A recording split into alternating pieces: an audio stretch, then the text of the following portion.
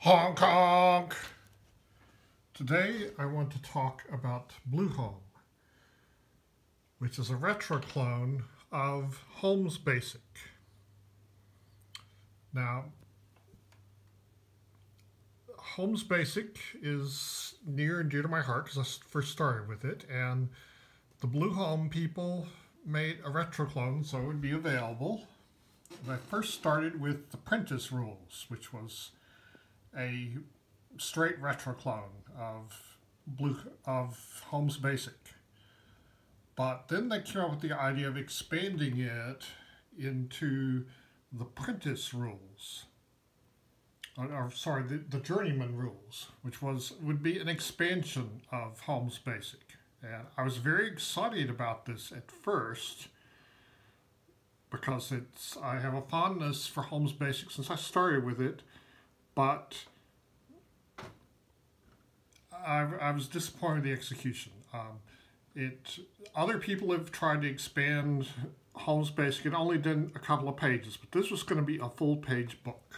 So let's take a look at it. Put this away.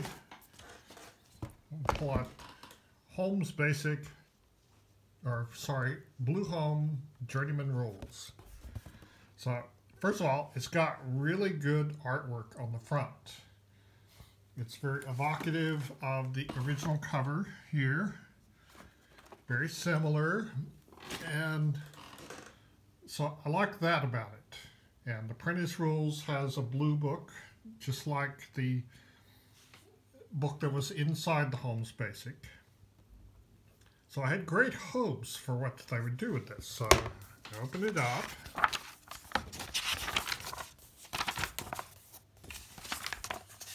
Okay, so there are only 4 classes.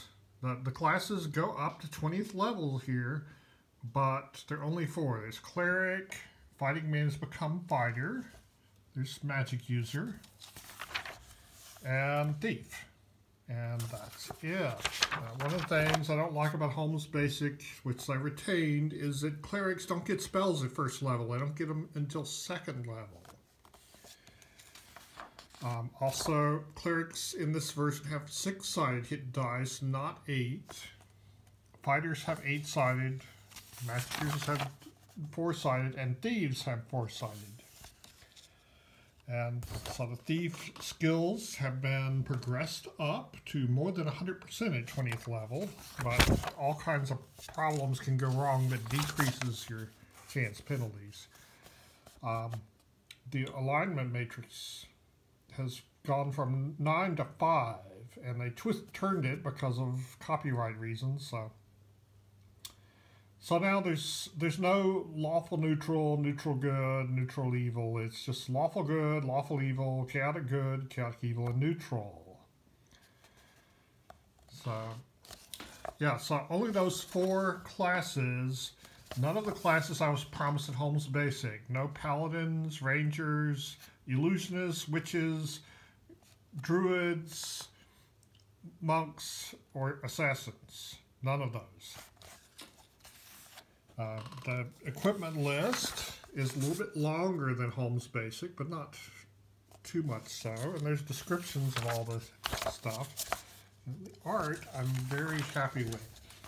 One of my complaints about the mighty Hasbro Corporation, which has the power to outbid everybody else, and yet their art is not as good as some of these retro clones are. Okay, so cleric spells, there's 8 spells for every level up to 7th level. There were only 1st and 2nd level spells in Holmes Basic, but now they're going up to 7th level. Okay, and then magic user spells. They've got 20 spells of each level, even 29th level spells, which is more than most versions of Dungeons & Dragons have. So I like that about it. That's pretty good. Yeah, so some good artwork here.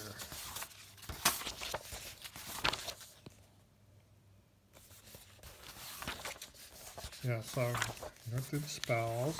Lots of good spells here. And it goes into how to play the game. Okay, so as I said earlier, only 4 classes. There's fighters, clerics, magic users, thieves. There's no dwarves, no elves, no halflings. So when we get into the creatures, it talks about creatures as characters. And it even gives thieves modifiers for some other races. See, in this case, you can make dwarves who are fighters or magic users or thieves. You can make halflings that are magic users. You can make elves who are clerics.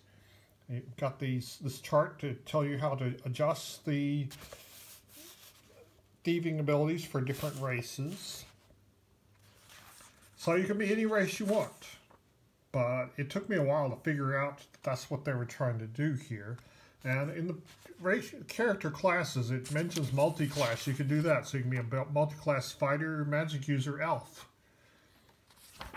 So, and it's got all of the creatures that are in Holmes Basic, but it's got some that are not. Things like the Deep Ones and the Great Race. Let's see, it's got, and lycanthropes, it's got the Wereshark as a lycanthrope, which I thought was cool. And some of them are renamed, like Displacer Beasts, because of the lawyers have to be renamed as Octocats. And there's even the old ones. Let's see, some of the Cthulhu monsters that were in Deities and Demigods and removed because the lawyers are stupid. They're in here, renamed. Demons here, there's just 3 types: normal, large, and huge, with a whole bunch of possible spells, abilities that they might have. So, it's kind of interesting. Now, my main complaint is they didn't have those classes. That there are more magic items than Holmes Basic has in it.